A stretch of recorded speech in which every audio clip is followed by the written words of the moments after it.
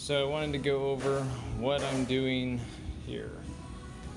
Okay, so this is a long hallway here, and this was the opening into the bathroom.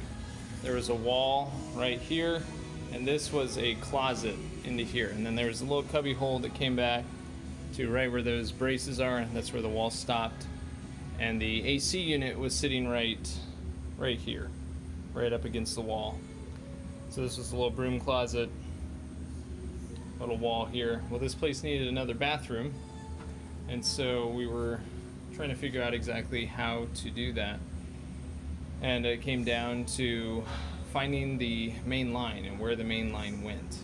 So they had a toilet, or they have a toilet, right over here. So we pulled the toilet off, and I stuck a snake down it. And the reason being is you can look down the hole and you can see which direction the pipe is going, but the snake will tell you whether there's any bends in the line. So I shoved the snake down, and the snake went free and clear for about 20 feet before it hit any bends. So it told me, yeah, my pipe is running this way, and there's no curves in it that are gonna mess up joining to it.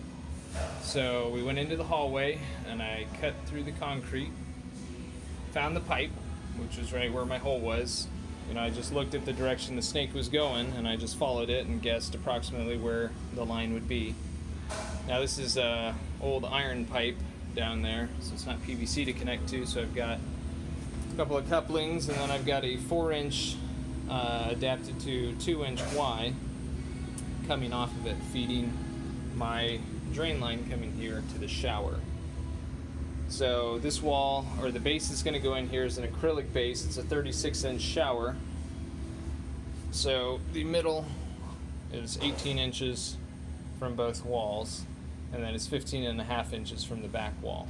So I've got this pipe here, my pipe down inside of it, right centered on where the drain is going to wind up being. And also just measuring for my vent, since my only other vent is over there. That's too far away for the shower to vent to, off of that vent. So I'm just going to have this 1.5-inch line going up through the top plate, and it's going to connect up in the attic to that main branch going out.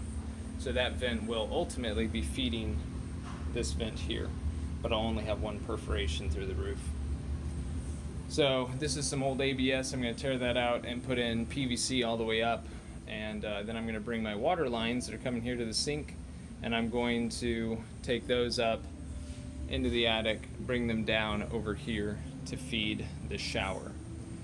Now, to help with the water, what I'm going to do is I'm going to transition to PEX here, but I'm going to transition from 1/2-inch to 3/4-inch PEX.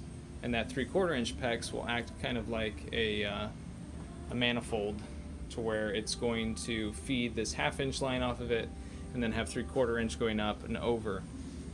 That'll help with water pressure in case someone does turn on the sink here and someone is in the shower, which really, in reality, whoever's in the shower, I mean, there's not going to be another person in here besides that person in the shower, because this is actually a dormitory where staff and students live. So anyways, but to future-proof it, I'm just gonna take it up from 1/2-inch to 3/4, because 1/2-inch PEX, the interior dimensions of it, the inside dimensions are narrower than the interior dimensions of copper, 1/2-inch copper. So the 3/4-inch PEX will just help to alleviate the problem of loss of water pressure that PEX brings sometimes with it. This place already has decent water pressure, so I'm not too worried, but it's just a few extra bucks, and it will just help with that. So yeah, so vents coming up, and so cutting through the concrete, if you're thinking about doing this yourself, what I used was an SDS Max drill to cut through, and then I just stuck a 7-inch masonry blade, or tile blade, concrete blade, onto my grinder. That's a 4 and a 6-inch grinder, or capacity up to 6-inch. But you pull the guard off, which is not recommended, and you put a 7-inch blade on it, and it works just fine. So I just drew a box and my angles. These are 45-degree angle here. to approximately what I wanted. Gave myself enough room for a standard shovel to fit down in there. So around 10 or so inches, 10 or 11 inches wide, so my shovel fits down in there. So I've got room to work. And then I just drew lines on the ground, scored maybe the first top inch or 3/4 with the saw blade, and then I came back and I drilled all the way through the concrete every 6 or so inches. Then I came in here with my mallet and broke it all up. And now, if your concrete is thicker than this stuff, because this is only like 3 inches, 3.5 inches, if you have thicker concrete and there's rebar, because that was another thing I was glad to see, that they only had this mesh in there. I mean, it's not chicken wire, but still, it's not super strong stuff. But if there's rebar in your concrete and your concrete is thicker, like 5-inch, then you're going to have a harder time breaking it out.